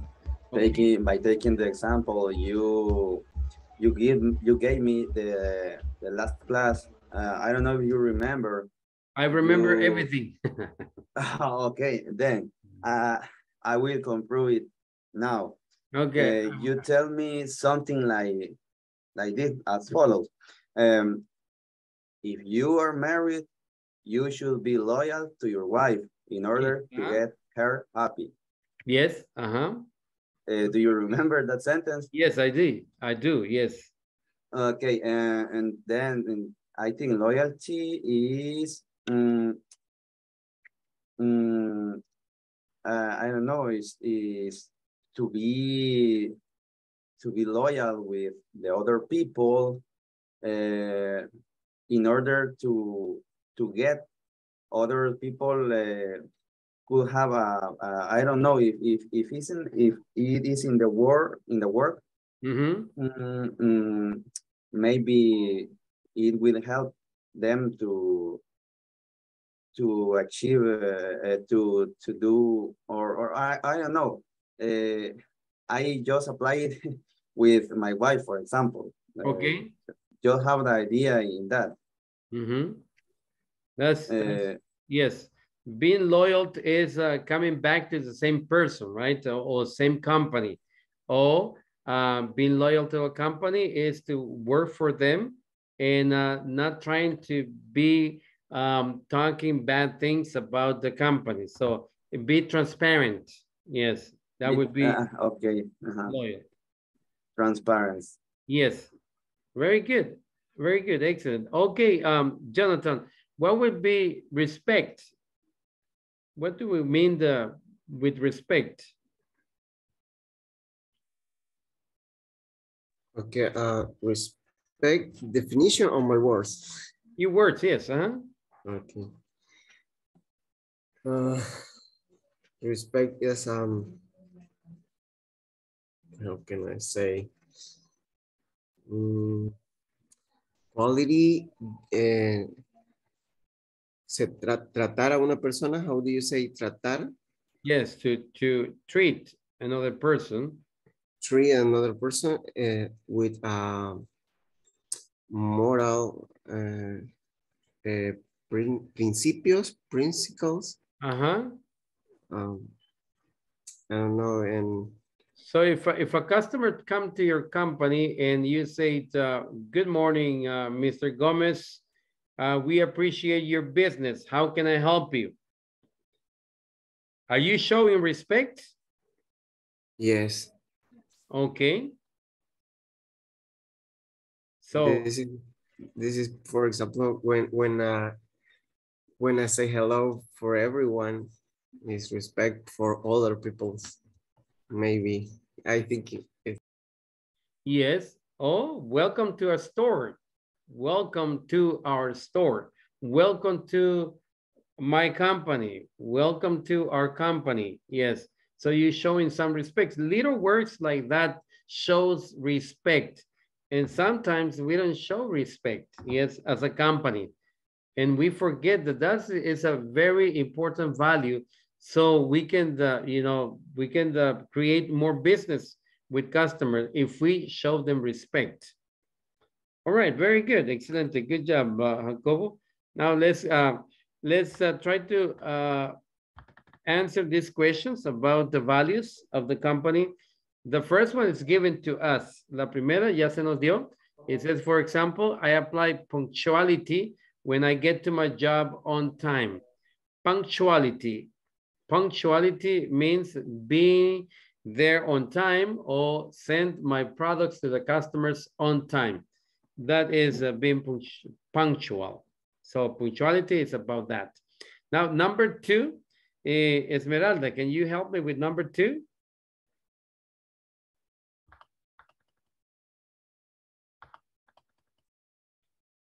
Esmeralda? O Cesar, can you help me with number two? Voy. No voy, Esmeralda. One. When I welcome customers to the store, I show. Oh. Cesar.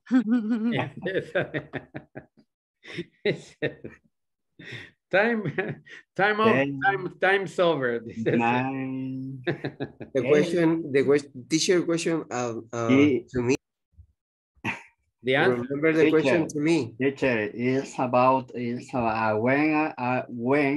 I welcome customer to the store, I show. I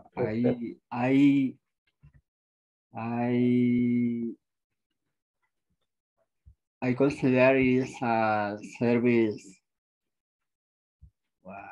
What is the option? Can I answer? Yes. Respect. Service yes. To others. I show respect. Remember, when you say hi, when you greet people, you show respect. Yeah, when I welcome customers to the store, le digo, welcome to the store. Good morning, sir. Thank you for preferring our business. Thank you for visiting us. So I'm showing that customer respect. Okay, number three. Who wants to try number three? Esmeralda again. Pobre Esmeralda dice, no, please. 10, 9, 8. Anybody. Who wants to try number three? Responsibility. Okay, responsibility is to accept your mistakes and their consequences. Very good. So, si llega noche el viernes en la noche a las 12, you know, yes, accept, yes, I made a mistake, yeah. Consequences, dormir afuera, huh? Okay, number 4. Number 4, punctuality. Efficiency. No. Number efficiency. I think between efficiency and punctuality. Efficiency, not punctuality. Punctuality is when you are on time. This is punctual. Yes, but Efficiency. yes, efficiency. Yes, I will Efficiency. show efficiency when I finish my duty. When I finish on my time. duties. Duties son responsabilidades. Yes.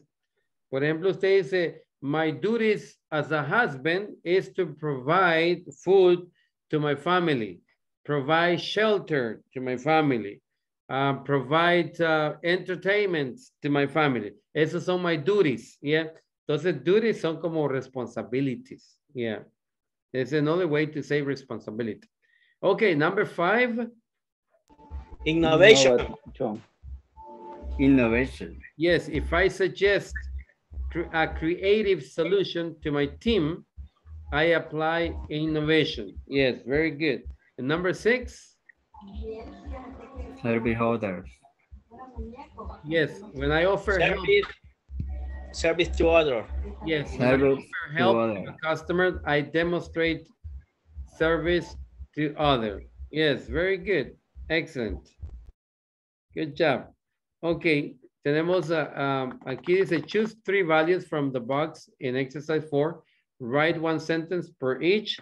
Go around the classroom and share your sentences with last 2 partners.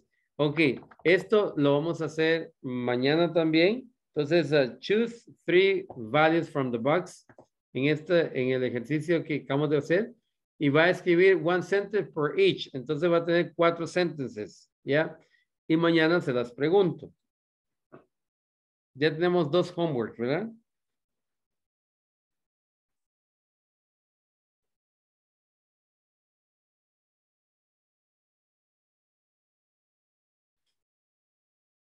¿Estamos? ¿Estamos bien ahí? Ok.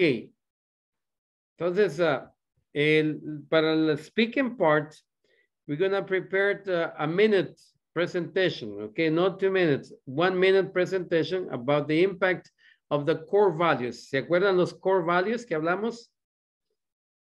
Los core values son los values que las compañías tienen y en los cuales ellos es la base del business.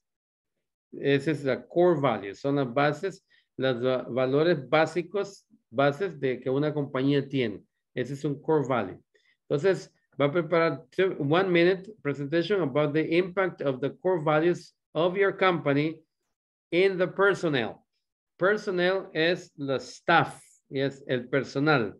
Entonces, ¿cómo es que esos core values impactan al personal? ¿Ok? Entonces, puede include at least 5 values. Puede incluir unos 5 valores. ¿Alguna pregunta? Eso sería para mañana, teacher. Yes, ajá. Mañana es jueves, ¿ya? Ok, vamos a ver la lectura. Eso es lo que hicimos hoy. Hicimos un chart, un organizational chart. En este organizational chart, ¿quién es la main authority aquí? ¿Alguno me puede decir? Floor manager. Floor manager. Yes, and who reports to the floor manager? Safety engineer, maintenance chief. Yes, the safety engineer and the maintenance chief. And who reports to the safety engineer? Supervisor. The supervisor. And who reports to maintenance chief? Maintenance personnel. Maintenance personnel. Maintenance person. Maintenance person, yes. And who reports to the supervisor? Machine operator, assemblers, truck drivers. Truck drivers. Let me ask you a question. Can the truck drivers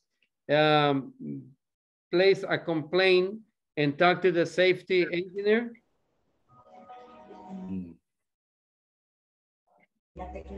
No. No.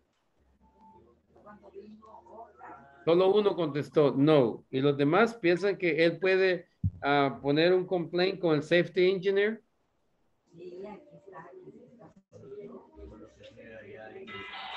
basado en este organizational chart. In the organization chart, no. No, ¿verdad? Porque había un conflicto. Yeah. Él se brincó la autoridad. Él tendría que ir con el supervisor primero.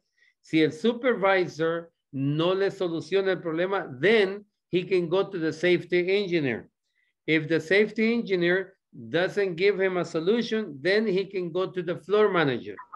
Sorry, teacher, but in this case, the truck drivers report to the ensembles. The ensemble report to the supervisor. No, todos están en el mismo, estos están todos en el mismo, sí, están en la misma, en el mismo nivel. But the line not connect to the supervisor because I say that the line of the communication sí, eso, is the...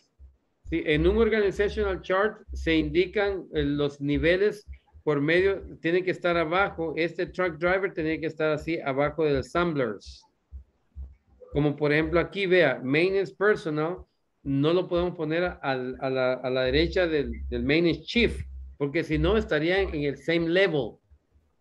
¿Sí? Yeah, I see that, the same level, but the line is, well, in the university, in the school, in the high school, teach the line is the line, the communication, because I say that. Sí. En este caso, si se fija, por ejemplo, tenemos, hagamos un ejemplo en el cual, déjeme ver. Ok, hagamos un ejemplo acá, ¿verdad? Y ahorita, si hacemos un organizational chart de la clase, ¿ya? ¿Dónde estaría yo en la clase? Yes. In the first place. On the top. On the top, ¿verdad? ¿Dónde estarían ustedes? Below. Entonces quiere decir que la línea vendría aquí y todos ustedes estarían así por una línea acá, ¿sí? Entonces aquí la línea horizontal y esa estaría conectando a todos ustedes, ¿ya? That's correct. Pero yo lo puedo hacer de otra forma. Puedo poner la línea y puedo poner Wilfredo conectado a Gómez, a Dennis, a Jonathan, a esto, por cosas de espacio, ¿sí? Entonces le pongo una línea a él, pero la línea mía va de mí a Wilfredo, ¿ya? Eso quiere decir que todos ustedes, ¿sí? Se pueden contactar conmigo porque están en el mismo nivel, ¿sí? En el mismo nivel, ¿sí? Tiene la opción de decirle a Gómez, Dennis le dice a Gómez, Gómez, ¿sabes qué? No voy a ir mañana yo a la clase, pero le puedes decir al maestro que no voy a estar ahí, ¿sí? Es la opción de Gómez, pero él puede llamarme directamente a mí y decirme, maestro, I'm not going to be able to be in your class tomorrow. Okay, so I'm sorry. Él puede llamarme y decirme eso, o puede mandarme un mensaje con Gómez, ¿sí? Porque está en el mismo nivel. Así es como trabajan los organizational charts, ¿sí? Tal vez diferentes organizational charts, por ejemplo, un staff, o sea, staff son los que a veces en un organizational chart va de aquí va el gerente, va el supervisor y en medio de ellos dos está una línea a un cuadro donde dice staff. Yes. Ese staff, aunque no está en el mismo nivel, pero está en medio de ellos dos, ese se puede directamente conectar con arriba o se puede conectar aquí abajo porque es afuera del chart. Pero esos es casos especiales. Yo creo que ahí es donde vistes eso, Carlos. De esa forma, sí se puede hacer, de esa forma.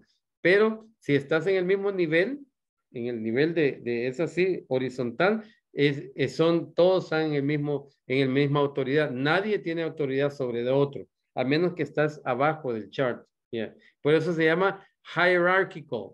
Hierarchical quiere decir que va a una jerarquía, ¿verdad? Así, no así, horizontal, sino que verticalmente una jerarquía.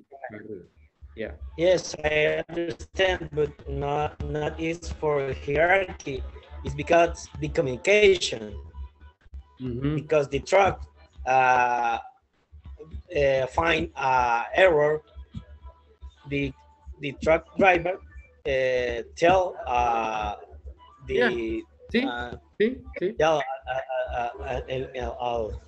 Alexander, in December says the supervisor, what is the problem? It's about the communication, no it's about por ejemplo, sí, tenemos un mecánico y el driver, ¿verdad? Entonces el mecánico le comunica al driver, yes, ¿cuál es el problema de eso? No se lo comunica al supervisor del plan, porque no, ¿verdad? Sino que al driver, yes. En ese caso de comunicaciones, horizontalmente se comunican las cosas. Yeah, yes. You're right, yes. Así es, Jorge, en comunicación. Very good. Excelente. Este es bien, me gusta eso, porque es bien bonito aprender. It's nice to learn about this. Okay. So, entonces, este es un organizational chart y vamos a ver qué es lo que dicen ellos. Dice,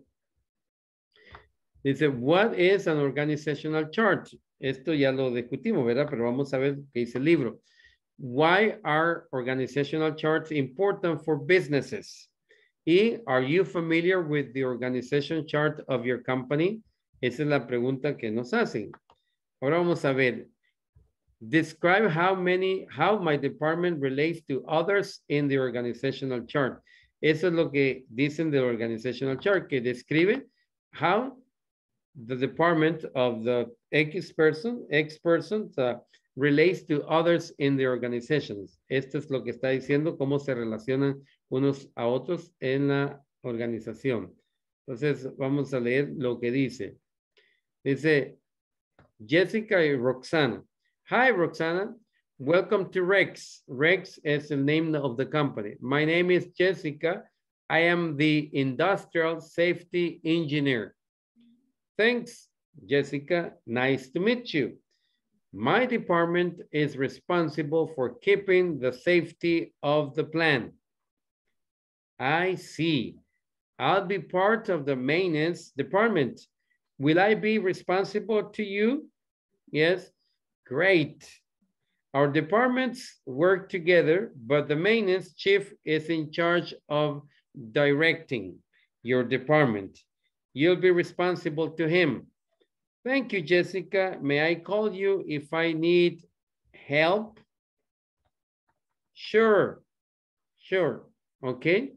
Entonces, si se fijan, lo que dijo Carlos aquí, en la jerarquía, uno se reporta a otro, ¿verdad? Pero si necesita ayuda, sí se pueden ayudar entre ellos. Ya. Ok, entonces tenemos este ejemplo donde no necesita reportar arriba, sino que reporta al que está más inmediato de ella. Entonces vamos a ver, vamos a tener a Dennis y a Edgar Pineda. Voy a oír en su lectura, please. Ok. Bueno, comienzo yo. Hi, Edgar. Welcome to Rex. My name is Dennis. I'm the industrial safety engineer. Thanks, Dennis. Nice to meet you. My department is responsible for keeping the safety of the plant. I see. I'll be part of the maintenance department. Will be responsible to you. Great. Our departments work together, but the maintenance chief is in charge of directing, esa no sé pronunciarla, your department.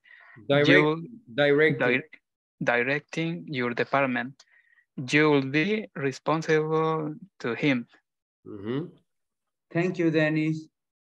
May I call you if I need help? Sure. Okay, very good. Excelente. Sí, se fijan, el maintenance personnel está hablando con el safety engineer.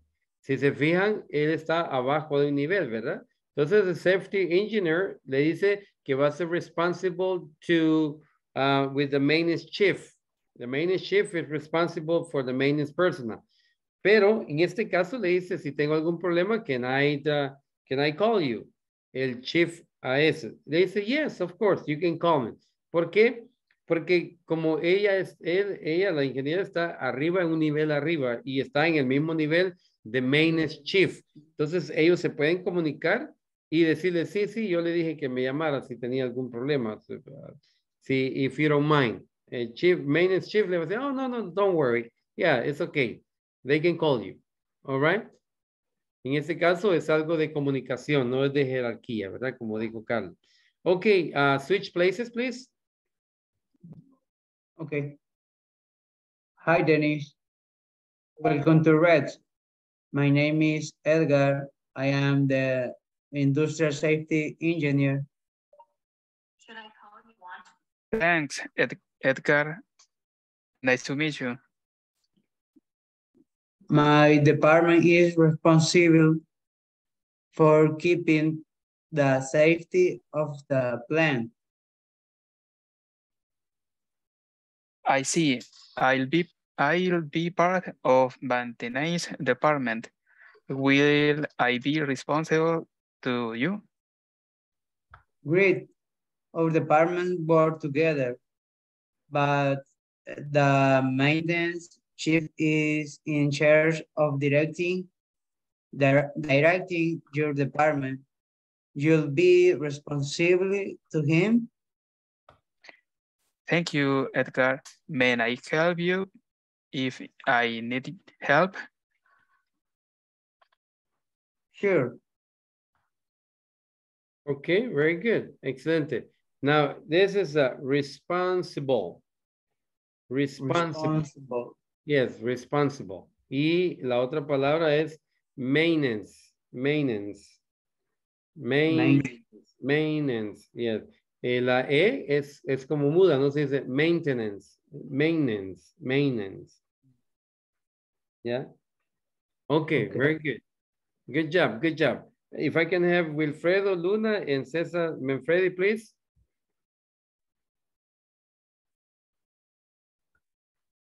Okay. Hi, Wilfredo. Welcome to the rest. My name is Cesar. I'm the industrial safety engineer. Wilfredo. Thanks, Cesar. Nice to meet you. My department is responsible for keeping the safety of the plant. I see. I'll be part of the maintenance department. Will I be responsible to you? Great. All departments work together, but the maintenance chief is in charge of directing your department. You'll be responsible to him. Thank you, Cesar. May I call you if I need help? Sure. Very good, Cesar. Good job. Cesar, in charge. Charge. Okay. In charge. Yes, very good. In charge. In charge. Very good. Excellent. Good job, guys. Now let's switch places. Okay. Hi, Cesar. Welcome to Rex. My name is Wilfredo. I'm the industrial safety engineer. Thanks, Wilfredo. Nice to meet you. My department is responsible for keeping the safety of the plant. I see. I'll be part of the maintenance department. Will I be responsible to you? Great. Our departments work together, but the maintenance chief is in charge of directing your department. You'll be responsible to him. Thank you, Wilfredo. May I call you if I need help? Sure. ¿Saben qué? Ya me dio miedo. Me voy a quedar sin trabajo con ustedes. Why? Oh my goodness, you guys are great. You guys are great. Very good. Esmeralda Lopez and Jorge Alberto, please. Okay, ladies first. Ladies Thank first, you. yes. Ladies first. Hi, Jorge. Welcome to Rex. My name is Esmeralda. I'm the industrial safety engineer. Oh my God. That sounds great. Thanks, Esmeralda. Nice to meet you. My department is responsible for keeping the safety of the plant department. I see. I'll be part of the maintenance department. Will be responsible to you. Great. Our departments work together, but its maintenance chief is in charge of directing your department. You'll be responsible to him. Thank you, Esmeralda. May I call you if I need your help? Sure. Okay, very good. Okay. Entonces vamos a ver department, digamos. Department, yes. La otra es maintenance. Maintenance, yes. Maintenance. Y esta, Carlos, will I be responsible to you? Will I be responsible to you? Yes. Y la otra, maintenance, otra vez, ¿verdad? Que es la que nos está matando. Vamos a ver, leamos otra vez el diálogo. Hi, Jorge. Welcome to Rex. My name is Esmeralda. I'm an industrial safety engineer. Thanks, Esmeralda. Nice to meet you. My department is responsible keeping of the safety of the plant. I see. I'll be part of the maintenance department. I'll be responsible to you. Great. Our departments work together, but the maintenance chief is charge of direct your department. You'll be responsible to him. Thank you, Esmeralda. May I call you if I need help? Okay, very good. Just look and see that when you say, who do I need to report to? En inglés diríamos in charge of, yes. Who I will be responsible to. Who I'll be responsible to. Will I be responsible to Wilfredo? Will I be responsible to Gómez? Eso quiere decir, me voy a reportar a él, me voy a reportar a Wilfredo, me voy a reportar a Gómez. So it's responsible to, acuérdense. I am responsible to you or somebody else. Yes. Very good. And responsible, Esmeralda. And maintenance.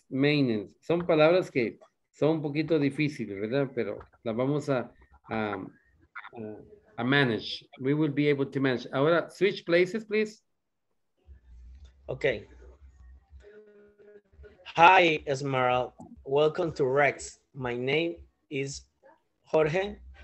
I am industrial safety engineer. Thanks, George. Nice to meet you.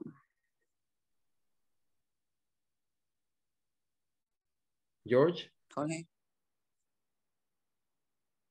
George, ¿se terminó?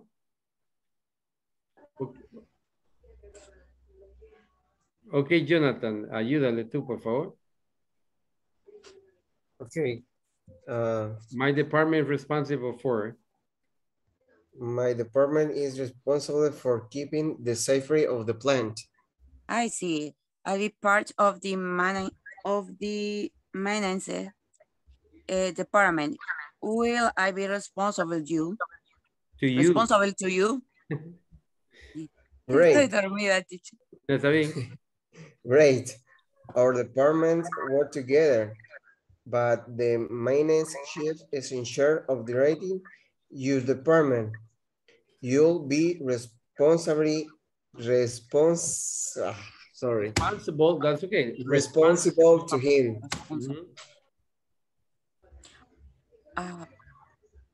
Thank you, Jonathan. May I call you if I need help? Sure. Oh, very good. Excelente. Good job. Good job. Good job. Excelente trabajo. Good job.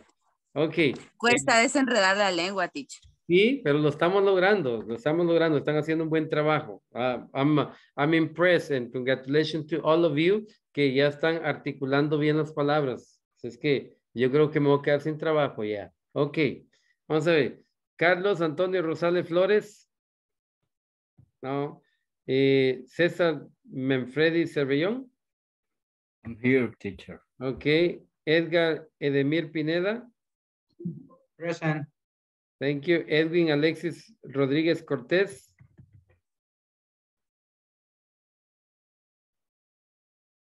No.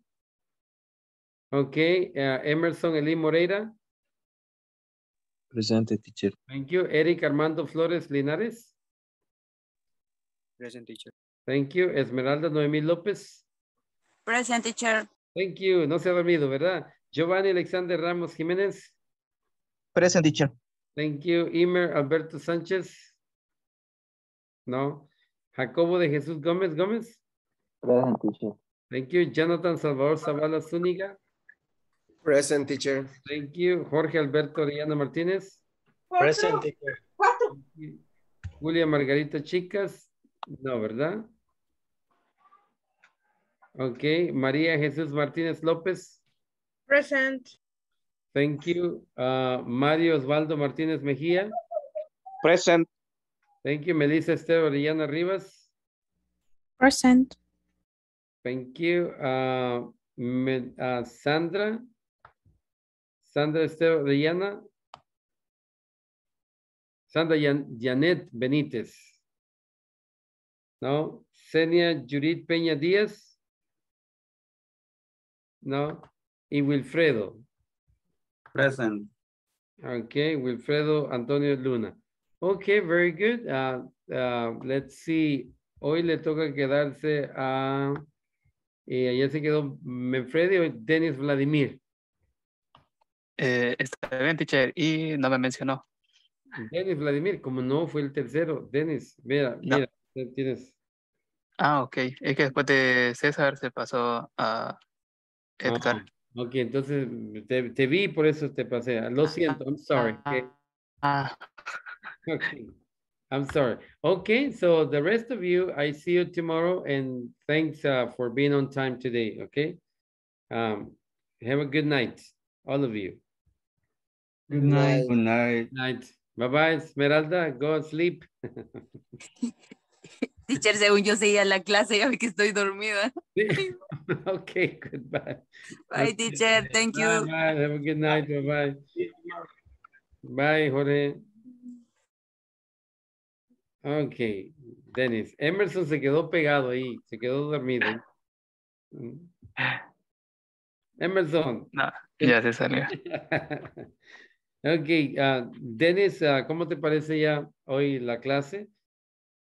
Pues mira de que bastante, bueno, para serles sincero, sí siento de que me ha ayudado bastante, porque por lo menos en el primer módulo, entonces hay muchas palabras de que tal vez tienen bastante relación, ¿verdad? Y uno puede decir, yo sé, pero pues ya a la hora de ver una película, una serie en inglés, pues como que ya uno ya no sé, ¿verdad? Entonces, y bueno, ya finalizando el segundo módulo, que fue con usted, entonces me propuse ver una serie nueva. Ok, ¿cuál es la serie? Es la de Jeffrey Dahmer, es la del... Jeffrey Dahmer, es un serial killer de los 90, 80. Ok, ¿eso te llamó la atención?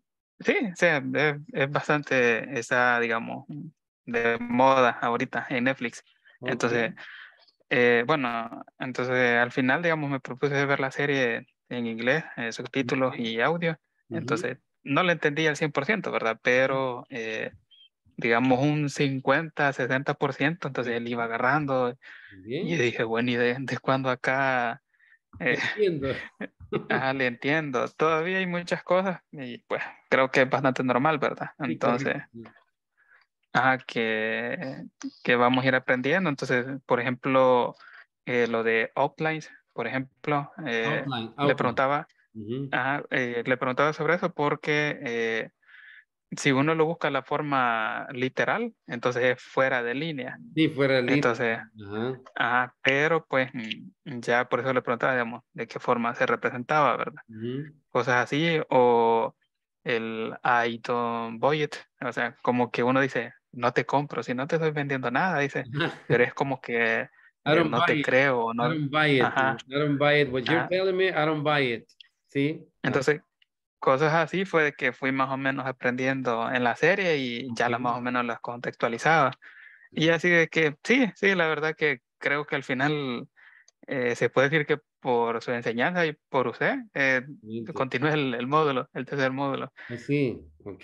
Sí, sí. Y bueno, aprovechando ya que tengo ya esta sesión directamente con usted, entonces los martes y los jueves, mayormente a las 8 de la noche, tengo en mi trabajo, nos ponen como a instalar los nuevos programas, las modificaciones que estamos haciendo. Entonces me toca estar en las dos sesiones, entonces escuchando como que estamos haciendo tal cosa, Denis, ¿todo bien? Y por eso es que ya van 2 veces de que, o sea, me agarra en curva y no es que no le esté poniendo atención, sino de que estoy aquí y a veces estoy. Entonces ahí las disculpas.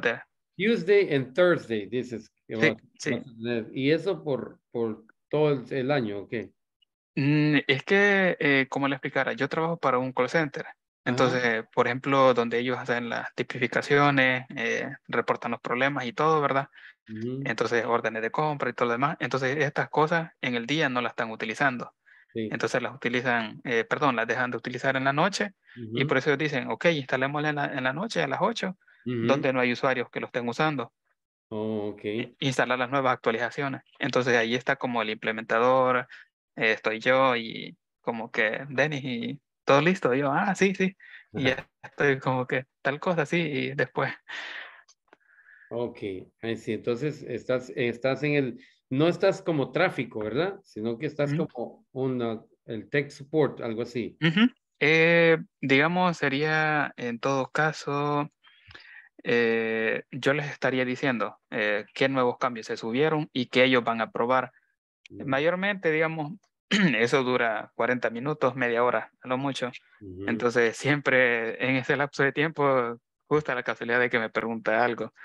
Entonces, pero no, o sea, al final, eso es lo que más o menos quería explicarle, de que no las puedo mover porque depende de muchos compañeros, tanto el DBA, digamos, el Database Administrator, el server, tantas personas al final, pues, y ahí estoy yo. Server Administrator, Database Administrator, web Administrator, todos esos También, ahí está el Product Owner, también está QA, ahí fue donde aprendí también los términos. Entonces ahí estamos todos y estoy yo como el que tal cosa falló y Denis, ¿qué pasó? Y es como que, Yo no estaba ahí, dice, yo no sé lo que estás hablando. Sí, entonces ahí, por cualquier cosa, entonces ahí solo le comento. Thank you for letting me know. ¿Y para qué call center trabajas tú? Originalmente es OneLink. OneLink. Entonces, pero fue absorbido por WebHelp. WebHelp es parte francesa. Entonces, mayormente mis compañeros son colombianos y así. Por cierto, viera de que nos tocó hace poco tener una reunión con unos compañeros franceses, pero ellos hablaban inglés. Pero el inglés, ahí sí le digo, si les entendí una palabra fue bastante. Hasta la pronunciación. Sí, ajá. Es europeo. Entonces el inglés es europeo, más que todo es de Inglaterra. Sí, pero bueno, ahí tuve esa pequeña experiencia, pero por lo menos en correo creo que ahí fue que fui, como le digo, poniendo bastante en práctica eso, ¿verdad? Y sí, la verdad de que como le digo, o sea, sí he quedado bastante satisfecho por su forma de enseñar, porque al final no es como leamos el libro, practiquen y no, o sea, vamos a ver y aprendamos, o sea, hagámoslo. Me alegra que te guste la enseñanza, la metodología diferente y que le saques un provecho. Very good, excelente. Ok, Dennis, ya no te quito tu tiempo porque yo sé que tienes que trabajar. No, ya estuvo. Ahorita Sí. solo es una cosa más, teacher. Mañana me voy a sacar una muela cordal. Lo he venido posponiendo eso, pero creo que ya no. Ya no aguanto, ya no, ya. Ya. Así que lo más seguro es que lo voy a estar escuchando, pero no voy a poder hablar. Excelente. Bueno, está bien. Gracias por letting me know también. Ok. Sí. Okay. Sí. Bueno, it was nice. It was a pleasure talking to you, Dennis, and I see you tomorrow. And I hope everything comes together con esa muela, okay? All right. Muchas gracias, teacher. Okay, I see you tomorrow. Okay, see you tomorrow. Good night.